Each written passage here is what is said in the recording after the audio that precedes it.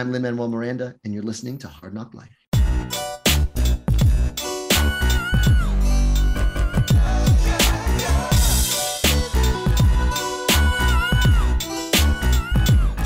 Well, it's the NOC in full color, you see me? The Hard NOC Life, comics, movies, and TV, yeah. Pop culture with a different Welcome to Hard NOC Life. I'm back. It's Keith Chow. It's Britney Monet. I'm Dominic Ma. Thank you guys for holding it down last week. I almost feel like I don't need to return. You guys should just take over the podcast. No, you get your turn to celebrate Father's Day and play with your action figures whenever you like, Keith. Exactly.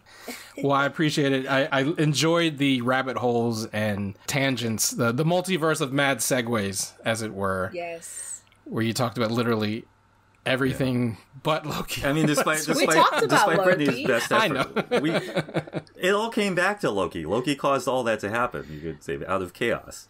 And I mean, despite Britney's best efforts, I still don't really understand Lost, but that's okay.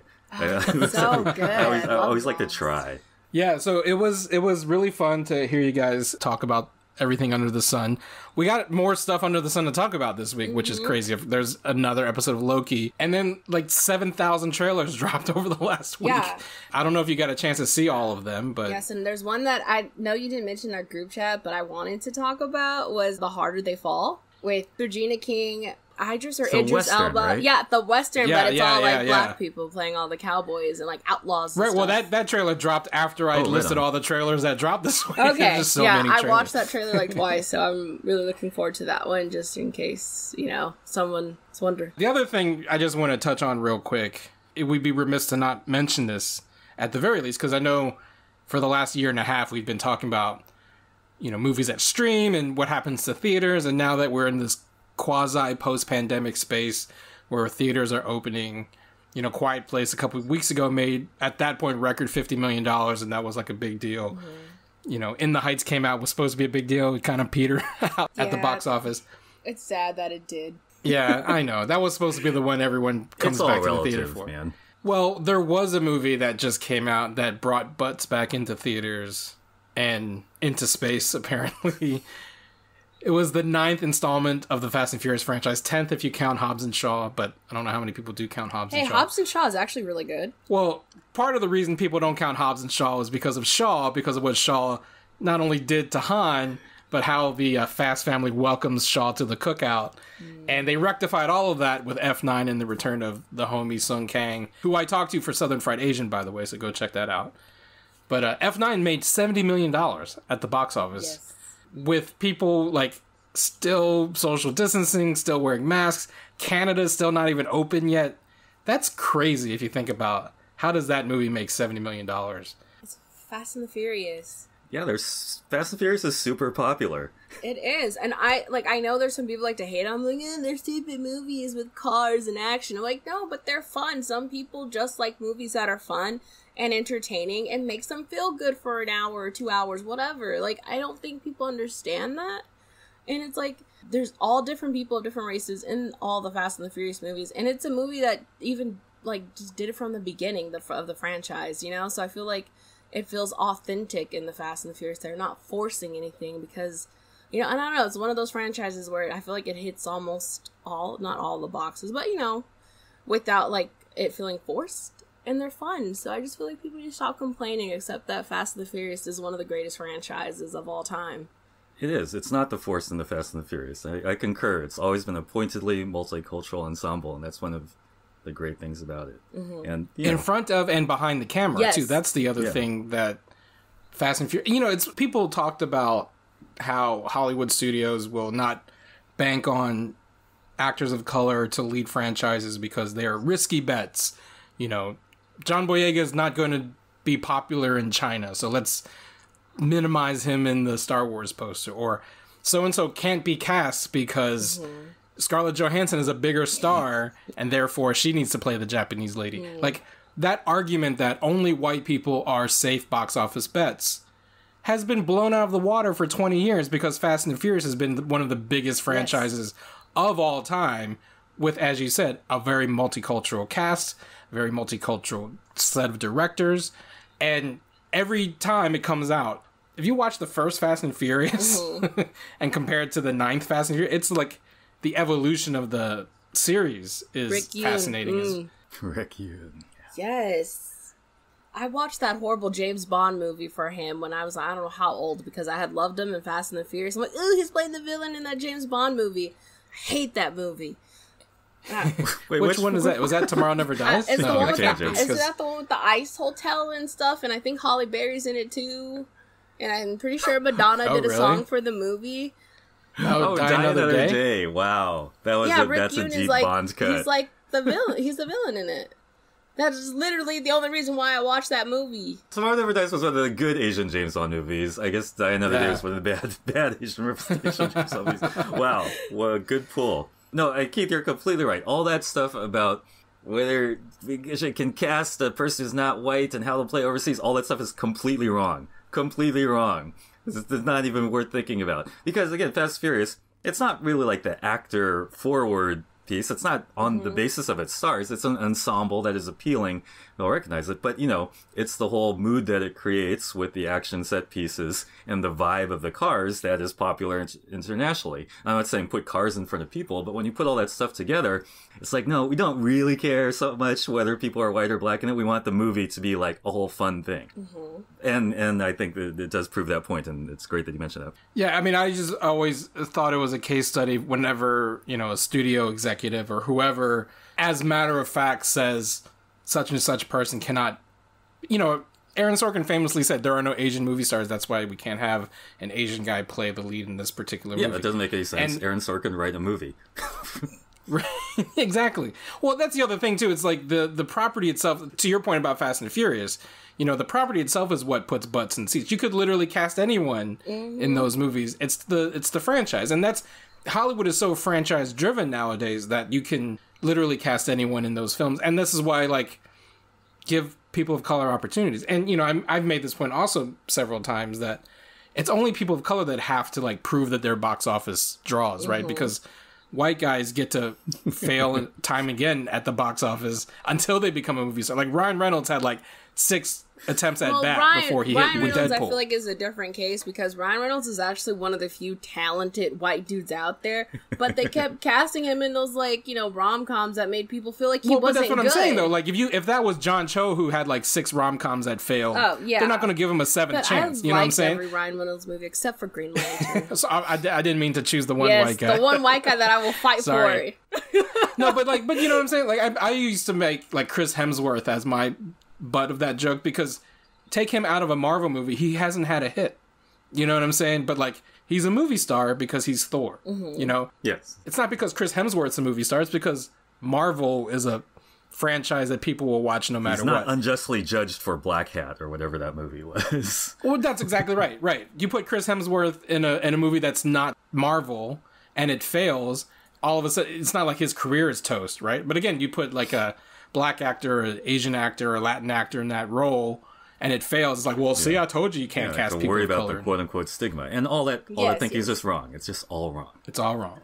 And that's thanks to Fast and the Furious. I had to defend Ryan Reynolds from white people. So that's how Ryan people, just didn't took him as a joke. I remember when he got cast as Deadpool, and there was these white people who I was, friends with from, they were in my theater class, and they were just like, oh, he's so bad. Why would you cast him? I'm like, he is literally made for the role of Deadpool. I'm sorry. I know that the other movie made it seem like he wasn't, but he is amazing. He is talented, and you are going to watch that, you're going to be proven wrong.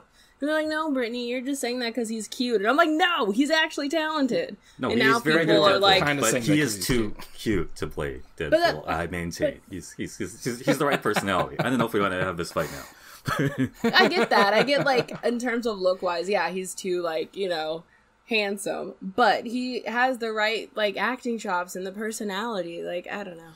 Just Friends is one of my favorite movies. I literally watch that movie 3 times a year. So speaking of Fast 9 again, I just also want to mention good work, Justin Lin, moving that ball forward. Again in the multicultural franchise that is made $1 zillion all around the world in all sorts of countries.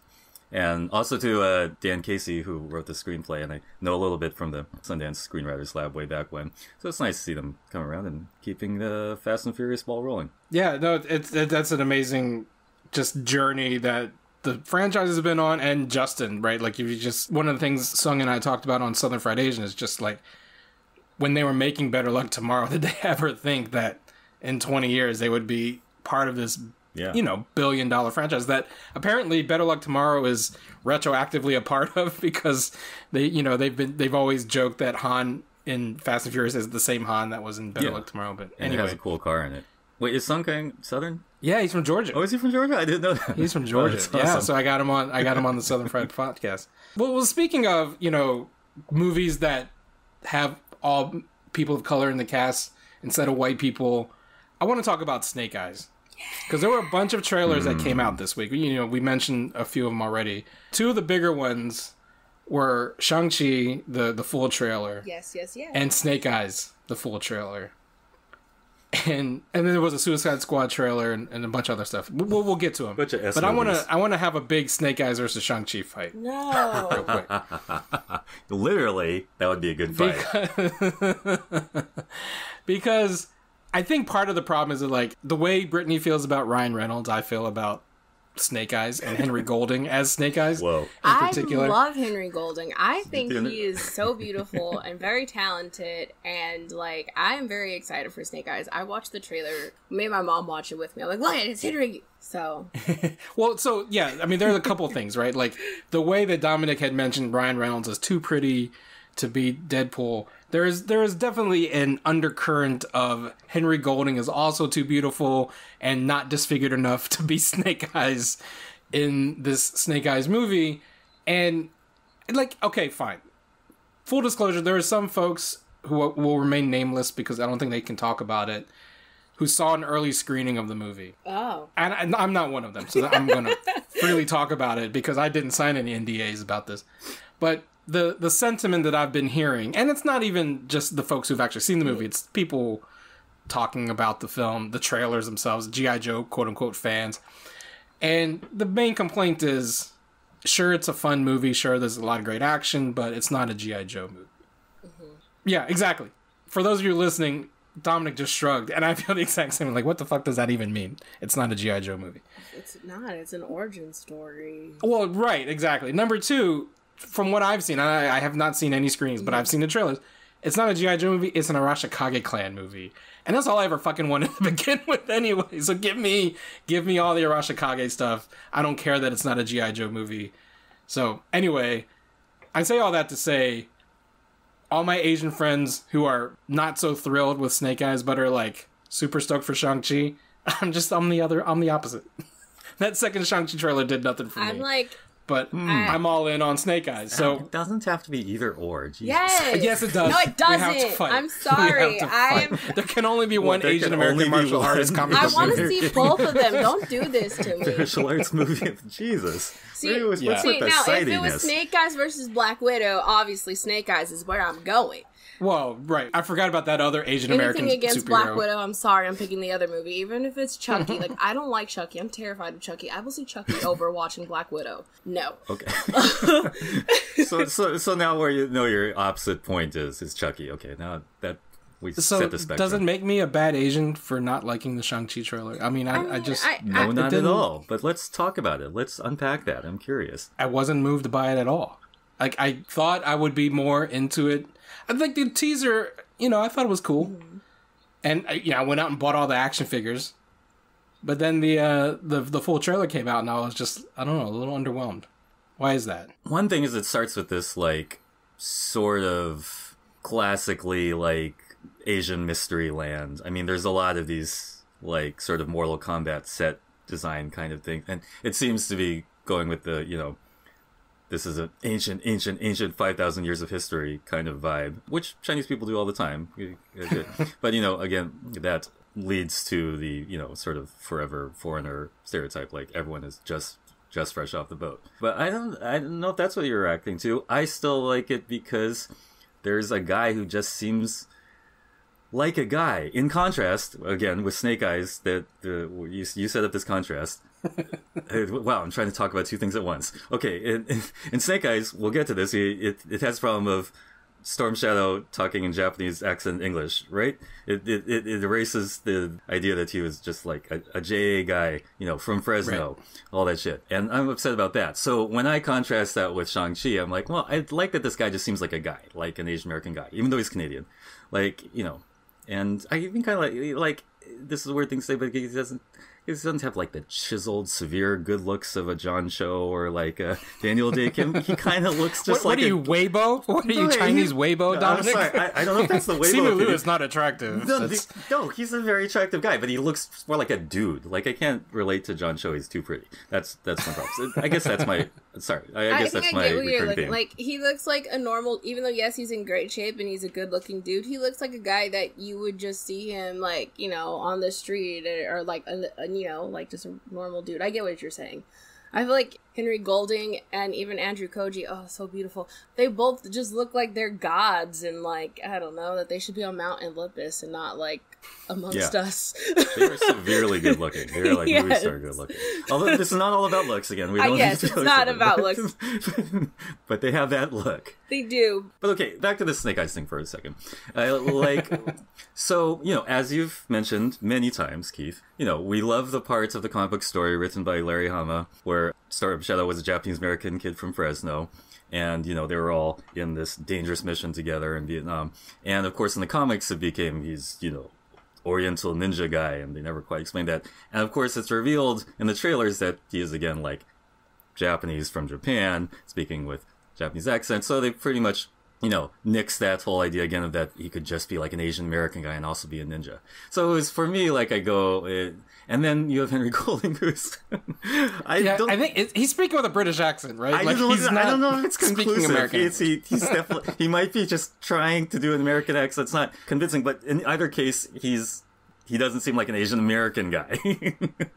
And so in a weird way, it's like almost like, one step forward, 2 steps back. I feel like as Asian Americans, we sort of lost something, and we might get another heavily Asian, something that's meant to look Asian. Like perpetual foreigner than Asian American. No, I get, and I wonder, right, and I've said that about even the teaser where you got to hear a bit of Andrew Koji's accent, and it was... a little bit more Japanese inflected than I was hoping, just because of, as I've mentioned before in the comics, and you just mentioned, he's clearly a guy from Fresno, and in the cartoon, he was like, chopsocky's not the word, but he's definitely got that like stereotypical Oriental accent. And not that Koji's doing like, cartoon Storm Shadow. And I feel like in the second trailer where you hear a little bit more of Koji's dialogue, it's not as severe as I was worried about. First of all, both Koji and Golding are British. Yeah. So there's just a bit of like British inflection that's like taking over their accents, and I wonder if Samara Weaving is just going to make Scarlet British too.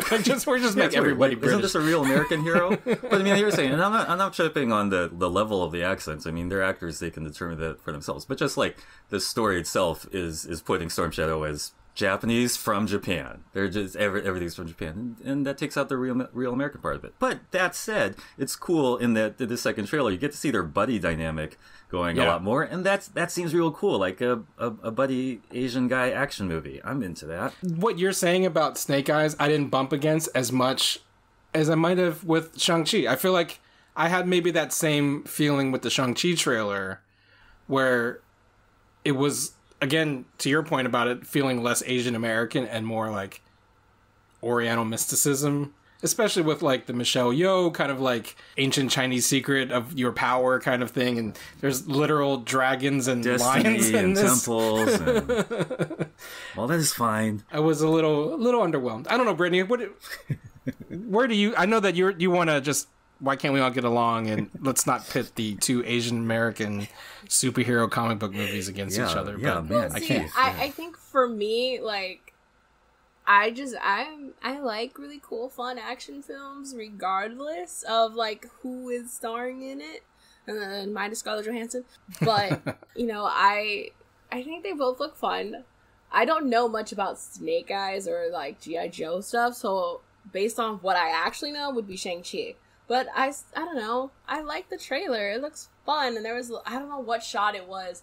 There was one shot that I was like, I was like, I gotta see this. I think They're on the field or something. It's some Wait, in Shang-Chi or Snake Eyes? Shang-Chi, and he does some really cool thing with like the rings on his arm, and the way it looked, I was just like, I'm still all in it for Tony Leung. I don't know if it was him who did it in the shot. I can't remember the exact but there was just this one move that they do that I was just like, this is it. This is for me. I guess if there's one saving grace, right? Like Tony Leung is what will get my ass in the theater. You know what I'm saying? Like, I'm not trying to hate on the Shang-Chi movie. Like, I'm still like all in as much as possible. I just was a little underwhelmed by. Maybe that's what it. Maybe there wasn't enough Tony Leung in the second trailer to really like get me excited.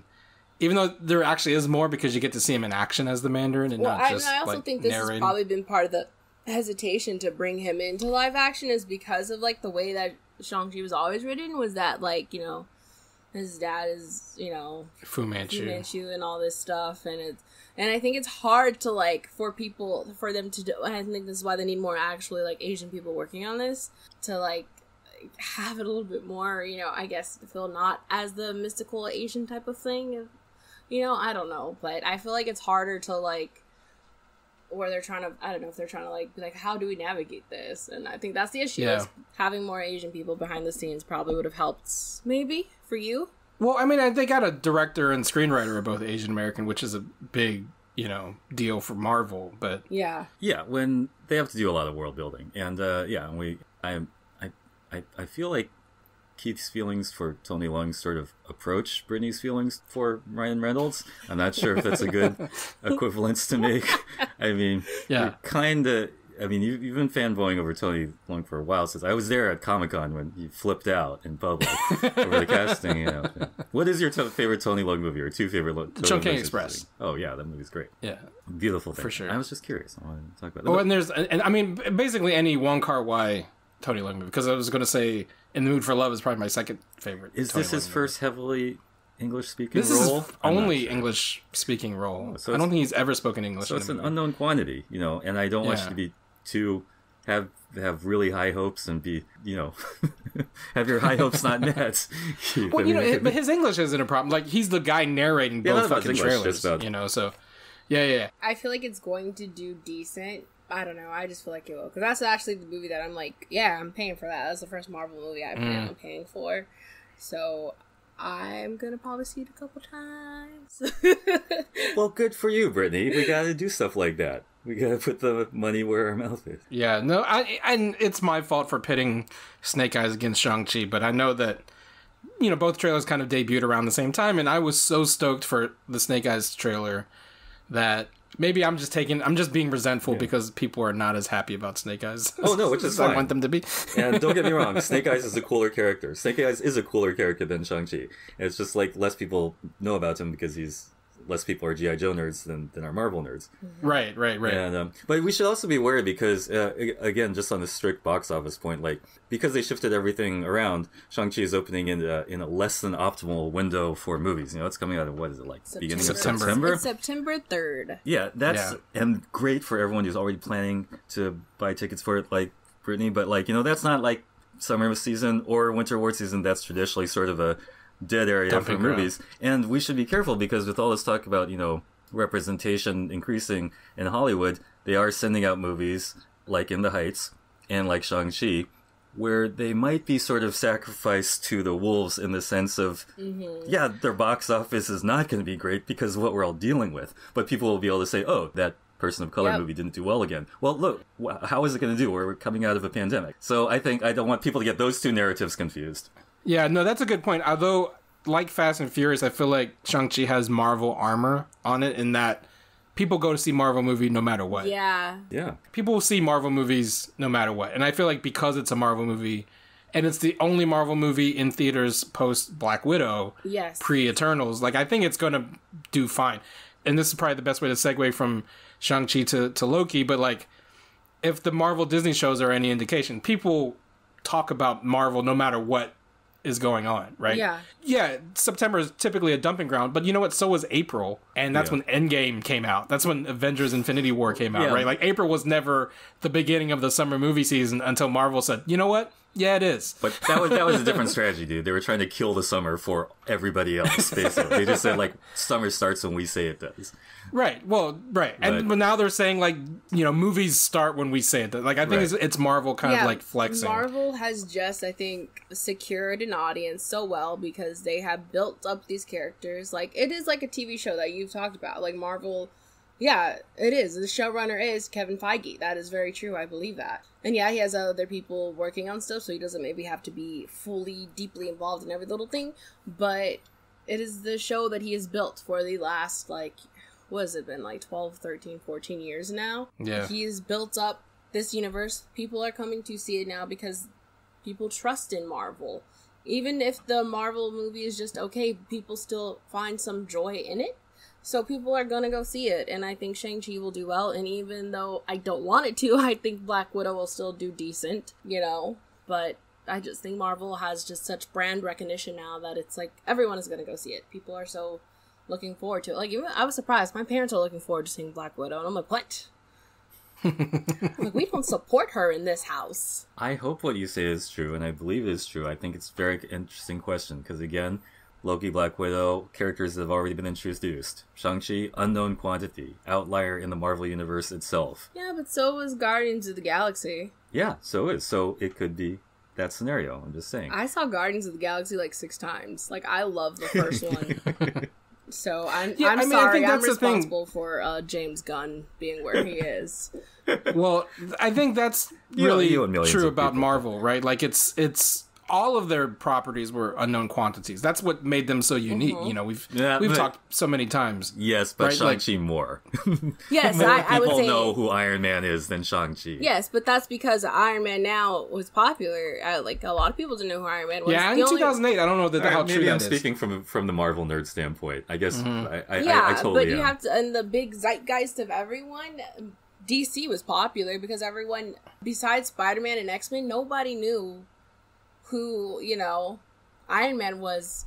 And the only reason I even knew he was at the time was because I had that Marvel Ultimate Alliance game that my dad got me. That Ultimate Alliance has unlocked a lot for you. Yeah, like 2 years before, Literally unlocked. So that's how, like, I knew who Iron Man was, because of that's how I knew who the other characters were, like, if I wasn't exposed. So I feel like if you didn't grow up with certain things in Marvel, you don't know. But just to drive that point again, Shang-Chi isn't playable in the Marvel Ultimate Alliance games either. Yeah, I'm serious. He's D-list, but if you could argue Iron Man was C-list at some point for someone. But right, yeah, no, I mean, that's fair. Shang-Chi is not, even among Marvel nerds, not in the he's not Avengers that very great. much. But that's what makes him more Guardians of the Galaxy. Guardians of the Galaxy. It's much more a Guardians of the Galaxy scenario. G-list than even... So was Eternals, too, right? Eternals, and these are... Like, Marvel is moving into a territory where, like, again, they're flexing now. I feel like the Eternals are B- list, but that's... We can make Eternals, we can make Shang-Chi hit movies, watch us, right? Like, I feel like that's where Marvel is at this point. Let's try. Yeah. And they have the power of Disney behind them, right? And Disney Plus, and taking into account all of the pent-up kind of energy going into the movies that Fast and Furious has unleashed, I think by the time we get to September's going to feel like a prime time to go see movies as much as... Oh, no, that's true, too. Like, there is no such thing as movie seasons anymore at this point. It's just like movies will come out whenever a major studio says, here's when we're dropping our franchise. Yeah, and go see it. I think that also people need to realize is that people are going to go see Marvel because they want to. And then in terms of other movies, people are going to be picky and choosy with movies just because of how expensive it is to go to the movies. Movie theaters has upped their prices because, they need money off of the entrance fee now too. Because before it was mainly all just going to the movie, or the studio. But they had to add in that extra money because people are buying snacks. And that's why, going to the movies is expensive and people are only choosing, the big blockbuster movies. Of course. And there's something to be said for movies that don't have the streaming option, and the only way you can see it is in the theaters. I think that's another reason F9 did so well, because unlike a lot of the films that have been coming out, there is no streaming option. Yeah. Black Widow will still have a streaming option, although you have to drop $30 on Disney Plus to watch it. I think Shang-Chi is the first one that won't have that option. Yeah, Shang-Chi will be a first theaters only one. So I think, again, folks who've been chomping at the bit to see a Marvel movie will see Shang-Chi. I'm not worried about its box office. I'm just worried that people aren't going to go see Snake Eyes. I'm going to see Snake Eyes. Let's try to do both, man. Again, doesn't have to be do both. Or. Do both. We won't talk about Suicide Squad since clearly Brittany doesn't like James Gunn. Okay, I know. I want to see it because I like Pete Davidson. Suicide Squad's interesting. But it looks fun. It looks fun. It looks weird. But I know I have issues with James Gunn now, post first Guardians. But I don't know. My opinion is, like, I think that whole situation reveals something about this red herring we're calling cancel culture, because it got kind of blown out of proportion at the time, and the actual result was, okay, James Gunn has his career delayed a little bit by a scandal, and he's directing a big movie, and he's for DC, and then another really big movie for Marvel. So that's... He actually technically has another movie for Marvel if you count the Guardians of the Galaxy Christmas special.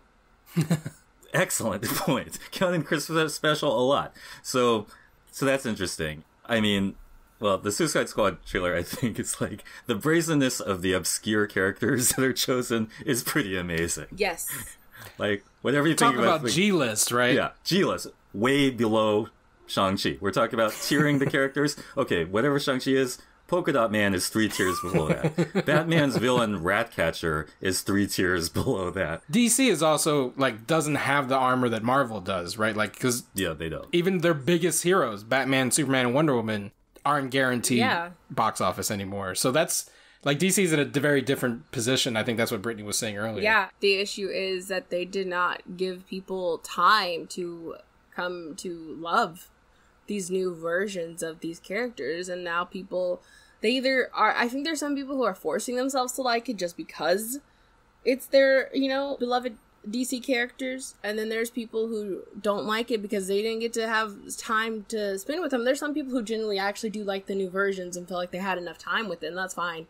But I think there are some people who are clinging on too much to, oh, these are the characters that I loved. And it's like, no, you have to realize when you have different people writing them and different people acting them, they're kind of still, they're in a way new characters. They will always be somewhat new because it's different people's takes on them. And that's, I think, the issue. And we didn't get to develop that type of, like, bond with the characters like we have with, Steve and Tony and, you know, everyone else. Like, and it's so crazy to see how much people have done a 180 on Thor. There was a lot of people who really didn't care for Thor when he was first introduced. People loved Loki, but they didn't really care for Thor. But now it's like, I love Thor. I would fight someone who they try to hurt him. Before, that wasn't my opinion. I would protect Loki. But Thor, no. He did grow on you, though, after repeated exposure. Or... He grew on me anyway. Well, and this is a perfect time to segue to Loki, but I'm not going to take it because I did want to mention one more thing about the DC movies. The other thing that kind of happened over the last week was DC has revealed a bunch of things for their Flash movie that's filming currently, and the Shazam costumes. We've seen now the entire Marvel family's, new costumes, which is pretty cool. That's a lot of lightning bolts, man. Yeah.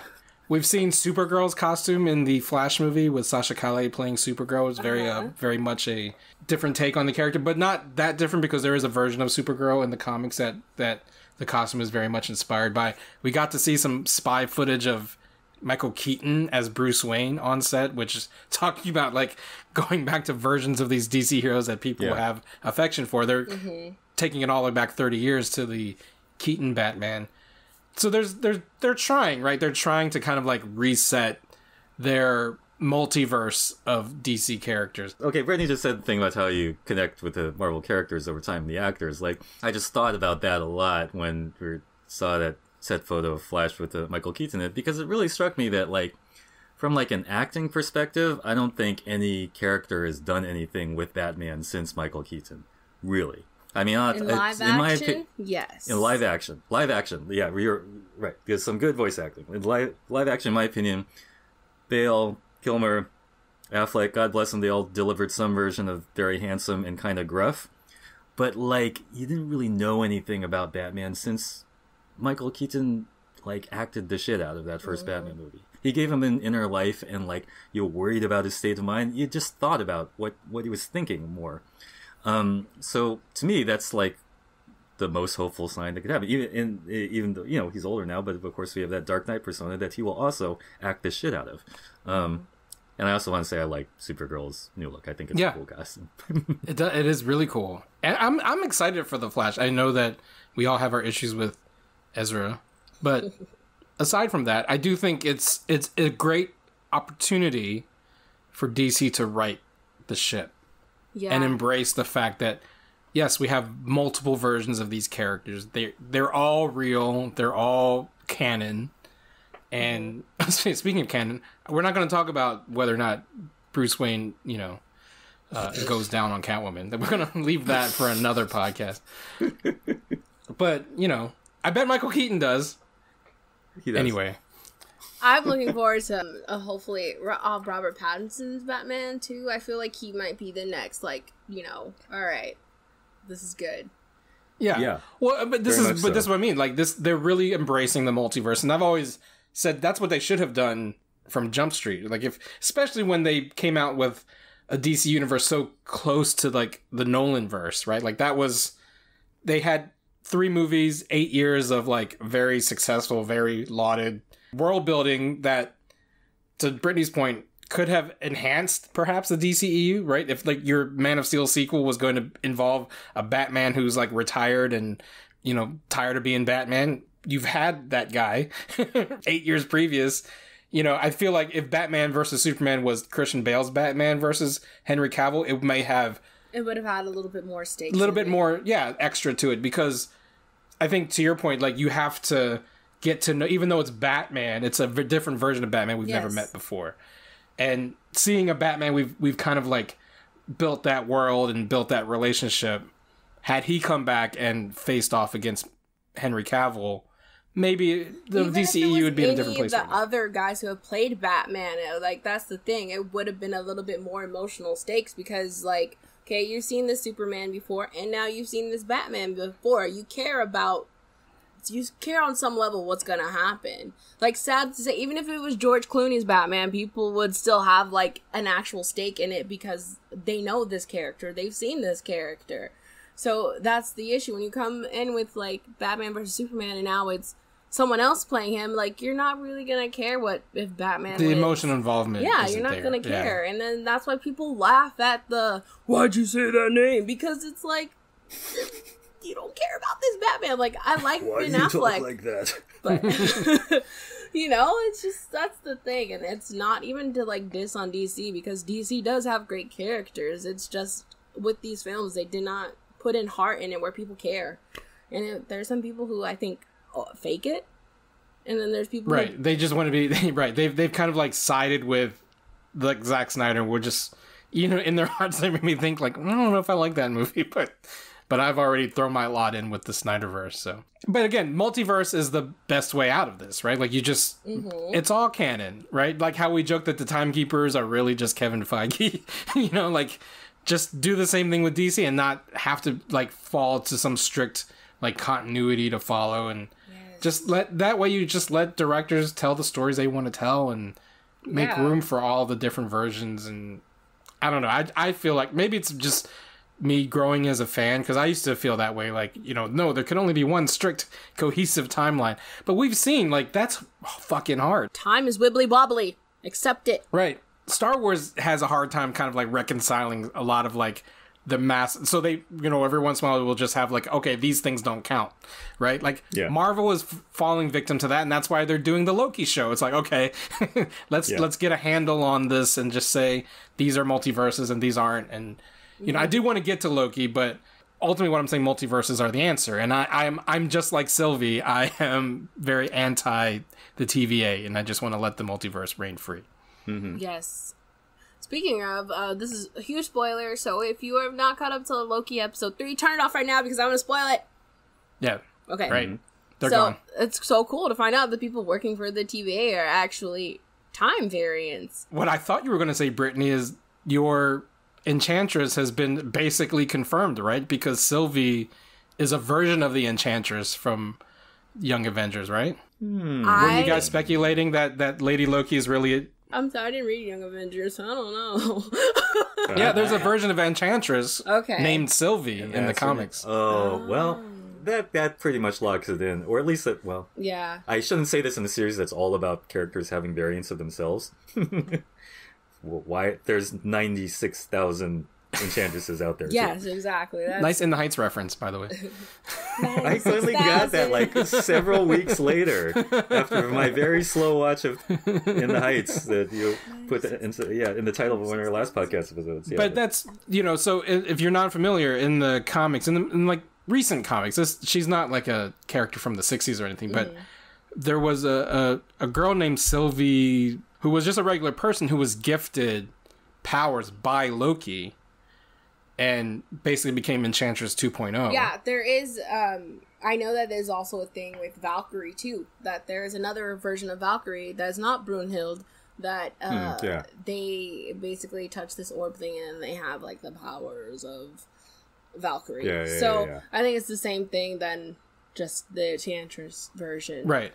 But the thing is, like, what I'm starting to kind of like wrap my head around is that the Disney Plus series might be essentially building to Young Avengers. I think they because in WandaVision they introduced her children, Wiccan and I always forget the fast guy's name. Speedy? No, that's not Speed. Wiccan and it is Speed. Whatever. I think fast guy. I think it's Speed, right? Yeah, I think it is Speed. But like they were introduced in WandaVision. They are members of Young Avengers. Falcon and Winter Soldier introduced Patriot, Isaiah Bradley's grandson. Now we have Sylvie in Loki. Hawkeye's going to introduce Kate Bishop. Miss Marvel. Miss Marvel's not technically a Young Avenger, but she's getting her show. She's kind of a part of... Isn't she like hang out with them at least? She hangs out with I think so. them. I mean, she's definitely a young Avenger. I don't know if she's part of the Young Avengers, but she's definitely a young Avenger. Yes.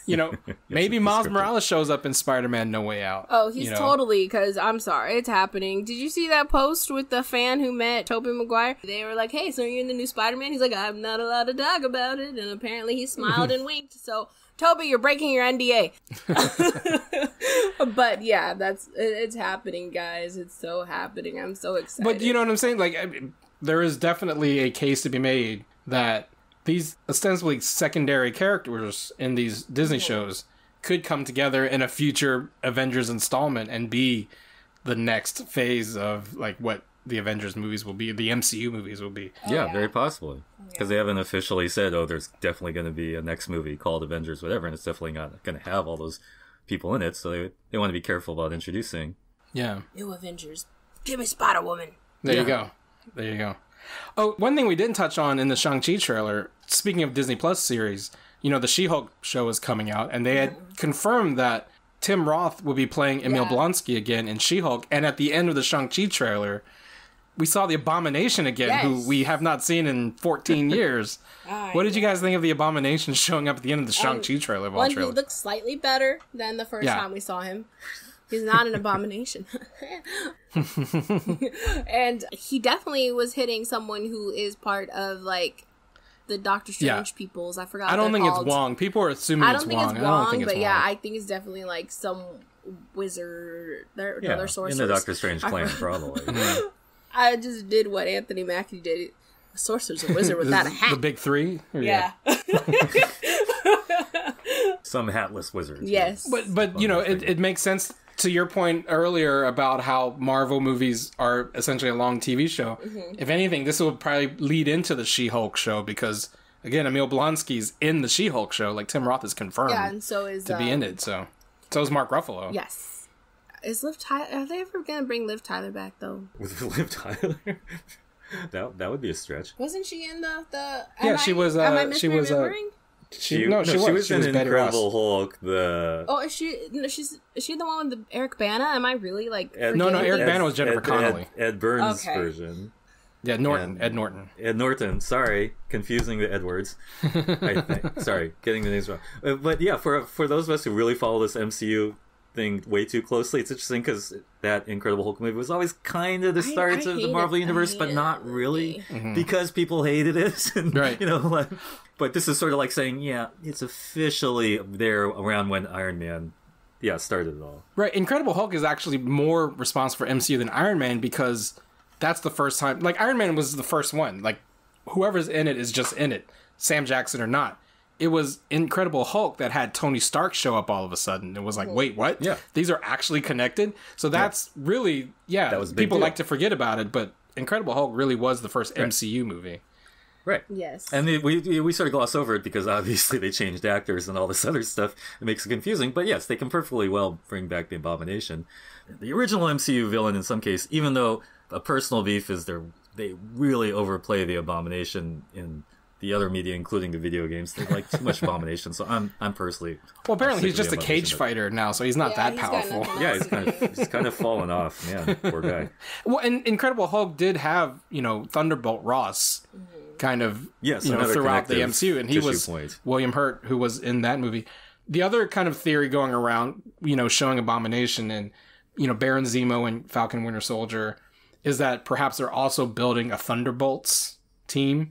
So you could be getting Young Avengers versus the Thunderbolts. And one of the YouTube channels I've been watching had pointed out that in the very first Young Avengers arc in the comics, the villain they fought was Kang the Conqueror, who is Jonathan Majors and will be the next big bad in the MCU. So all signs point to a Young Avengers Thunderbolts. What do we know about Jonathan Majors' appearance? Is he just first starting off in Ant-Man? Or because there's been rumors he's confirmed in Ant-Man for sure. Rumors he's going to be in Loki, but there was rumors certain people were showing up in and they did it. So yeah, well, who knows? There's definitely those conspiracy theorists on YouTube have pointed out that one of the timekeepers, the middle one who's blue, is drawn to look kind of like Jonathan Majors. So the assumption is that one of the timekeepers is at least one of them is Kang the Conqueror. Yeah, but I want to talk about this variant thing. Because it's so let's get into that. Sorry, let's get into that. You totally segue out of it. I was like, I want to talk about the variants.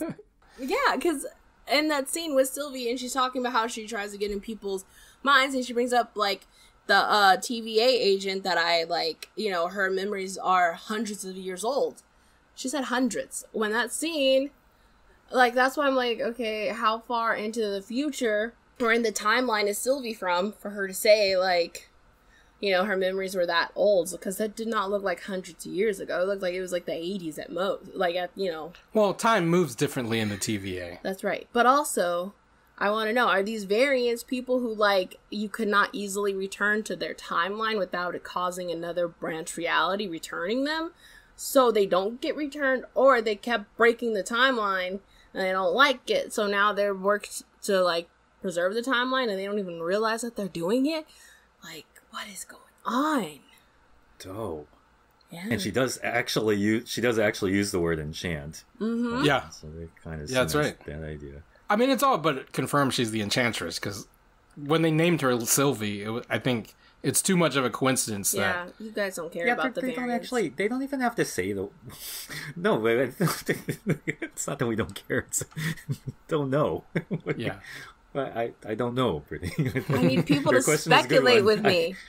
I can only imagine that it will be addressed. Louis Tan would never do this to me. I'm kidding. I'm kidding. You'll just have to rope Louis Tan and replace one of us with him. And I'll go be Louis Tan. How about that? Brittany will do that in a heartbeat. Are you kidding? Don't give her that That'll option. be our body switch story. I can be Louis Tan for a while. What did you think of episode 3? I'm still not sold on the show. I'm sorry, guys. I know that you mentioned it last week, how after watching the first 2 episodes, I was still on the fence. Now, after a 3rd episode, I am still on the fence. I'm still not completely I'm going to laugh if you sold. like the last half of the show, because you usually, you have said, you talk about how you like all the first half or acts of, Marvel stuff, and then you don't really like the last act. So I'm going to laugh if, this is the reverse for you. It could be. It very much could be. That would be really funny if that's what happens. But I think I like it because it just feels like Marvel and Doctor Who had a cute little baby. So that's where I'm at with it for me. Maybe that's what it is, because I've never been a Doctor Who guy. Oh, see, yeah, I love Doctor Who. A lot of people are saying, it's got Doctor Who vibes. And just Sylvie, the actor herself, is very evocative of the person playing Doctor Who right now. They're similar types. Yeah. Jodie Whittaker. I haven't seen the newer Doctor Who, unfortunately. So I've seen everyone but Jodie, unfortunately. Not Oh, really? Oh, well, she's just like Enchantress in that Marvel series. Blonde and British and kind of magical. Yep, hers aired when we were in the process of moving, and just so you guys know, if you have DirecTV and you move houses and you get a new your new box or whatever, they don't save all your old shows. So I lost everything and I haven't watched it. That's why I haven't watched it. And it's one of those things where I'm like, eventually I'll get to it. I keep saying I'll get to it. But then I'm like, hey, I'm going to start The Crown because, the new show, let's do it. Well, again, there's some variant of you that has watched this show. That's true. Yeah, you know what I think is where I'm still kind of struggling with the show is that, I said 5 minutes ago how, like, continuity shouldn't matter. But, that said, I feel like what I'm struggling with is that this version of Loki, this variant of Loki, doesn't ring true to me for whatever reason. Like, Tom Hiddleston's great. He's charming as all get out. But I don't know that this is that version of Loki where he would be... That, I don't know how much time he spent in the TVA in between episodes 1 and 2, right? Mm-hmm. Like, at the end of episode 1, it's like, okay, you're going to join the team. In episode 2, he's, like, poking Ms. Minutes at his cubicle. So he could have been working there for, like, years, for all we know. Yeah. Time travel's weird in the TVA.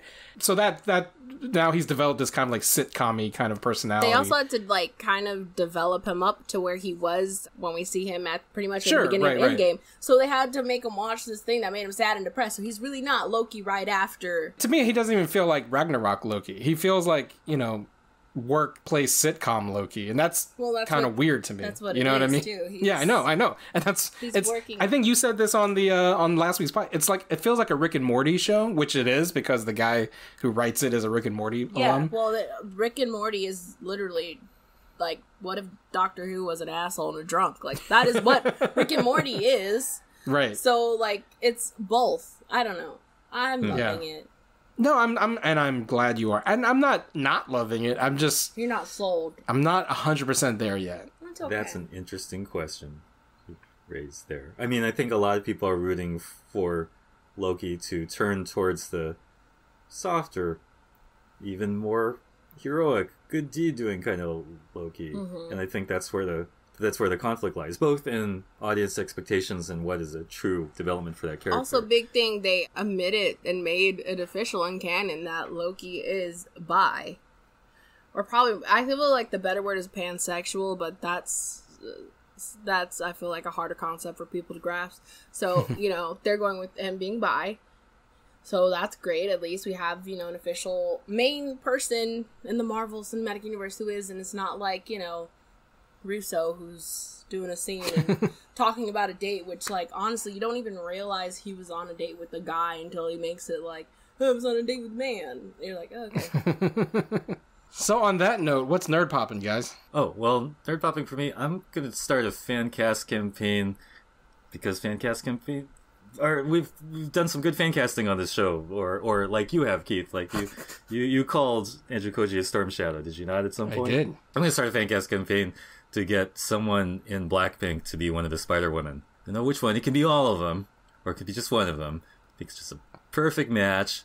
They're all Korean, kind of good movers, slinky dancers. Jenny, I think, would be a great Silk. I would vote for Jisoo to be Spider-Woman, except she doesn't speak English that well. But, I mean, that one's a bit of a stretch. But, I mean, I'm going to try to put that into the pop consciousness ear and see what it brings. I saw your Blackpink in your Spider-Verse Instagram posts, so... Yeah, that's the start of it. But let's make that it's going to become a whole movement and a hashtag. Let's do it. Brittany, what's nerd poppin'? So, kind of two things. I just watched Dracula 2000 yesterday for the first time. With Luke Evans? Is that Luke Evans? No, it's with Gerard Butler. He is. Oh, but see, here's the thing. I, as a kid, I remember seeing trailers for this movie, but for some reason, in my head, Keanu Reeves was Dracula. So... That was the other Dracula movie. Yeah. Where he wasn't I've seen Dracula, Bram Stoker's. That movie was depressing. He is not a vampire. No, they did wrong by that. He's Jonathan movie. Harkness, yeah. Yeah, they did wrong by that movie. So, I don't know why. But see, the thing is, I never saw trailers for Bram Stoker's Dracula. I only saw for the Dracula 2000. So, I don't know where I got that he was like... Well, Keanu Reeves is immortal. I think that's where you get it from. Probably, yes. But I really liked it. It was so fun. Really good. And then also, I saw the trailer for the Fear Street movie they're doing a trilogy, which I read the R.L. Stine books growing up in like junior high and high school. So I'm really excited for that. And I just reordered like the Fear Street books, the ones that I could find. because it's like $400 for a partial set of the Fear Street books. Used partial set. So I ordered the newer precious books. I ordered the newer ones that are like basically it has a couple of the different books all in like one book. I'm really excited because Fear Street is really fun. So wow. Yes, it's basically R.L. Stine's like Goosebumps, but for, you know, teenagers, adults, and it's really fun. And I like the Fear Street saga prequel trilogy about how Fear Street became Fear Street. It's really fun. It takes place in the like Salem witch trial eras, and then awesome, spooky. Well, speaking of paying amazing amounts of money for pop culture artifacts, what's nerd popping with you, Keith? I'm just kidding. I'm messing with you. I didn't pay for the cameo, but apparently someone paid for a cameo of Tom Welling. And in that cameo, he mentioned that he and Michael Rosenbaum are working on a Smallville animated series. What? So that's pretty big deal, because I've always said that there's no way they're ever going to get the actors back to do a live action Smallville reunion. But an animated series with them doing the voices would be definitely doable. So he said he's going to do it, but he also said it on a Cameo. And if you don't know what Cameo is an app that you can basically hire celebrities to say whatever you want them to say. So it's possible that Tom Welling was hired to say, yes, I'm working on a Smallville animated series. So take it with a grain of salt. If it's true, holy shit, that's the second thing I've wanted of all time after Shang-Chi and Snake Eyes is a Smallville animated series. But again, I don't know how true it is because he said it on a Cameo. So Cameo is a weird source of information. It's not the most reliable source, let's say. So anyway, that's what's nerd popping. The person who requests the Cameo literally could have requested that he say that. That's what I'm saying. To make them happy. That's why you can't take that as actual news. Are you saying it wasn't you who requested the Cameo? I did not. Okay, fascinating. I did not pay all that money. Someone did, and now that bug is in the ear of HBO Max or whatever. Excellent. Anyway, that's the show. Brittany, how can people find you on the internet? You can find me on Twitter at Hi Brittany Monet, as well as Instagram. You can check out the Naomi podcast, which there's no episodes yet, but at Naomi Podcast. I'm so looking forward to doing that. And that's kind of all I've got going on. Stay tuned for my tweets about crying about vampires and books. That's what's my Twitter feed now. Dominic? I'm at Domah, DOMMAH, on Instagram or Twitter. And the hashtag is Blackpink in your Spider-Verse, right? It's kind of long. We're working on hashtag Blackpink in your area. You can find me on Twitter at @TheRealChow, _real_Chow, and on Instagram at RealKeithChow. Follow the podcast and The Nerds of Color at The Nerds of Color, and go to hardknockmedia.com to find it, and all of the other podcasts, including my conversation with Sung Kang on Southern Fried Asian at hardknockmedia.com. Give us a like and a review on Apple Podcasts, Google Play, Spotify, Stitcher, everywhere you get podcasts. Subscribe to our YouTube channel to get YouTube content, and smash that subscribe button, hit the notification bell there. And merch, TeePublic, GoFundMe, Patreon, all that stuff. Send us money. And until next time. Did that whole thing start because Pfeiffer licks Keaton in Batman Returns? Or not? I know you said we weren't going to talk about it. But I literally don't know where it started. I seem to remember Pfeiffer actually licks Keaton. That happens. The whole thing about Batman Doesn't Go Down is because Harley Quinn, the animated series, the writers were interviewed and said they had written a scene, and DC was like, that can't happen. Heroes don't do that. Heroes do that. Yeah, that's what makes you a hero. Yeah, that does make you a hero. That's interesting. I was curious. I really didn't know where that had originated.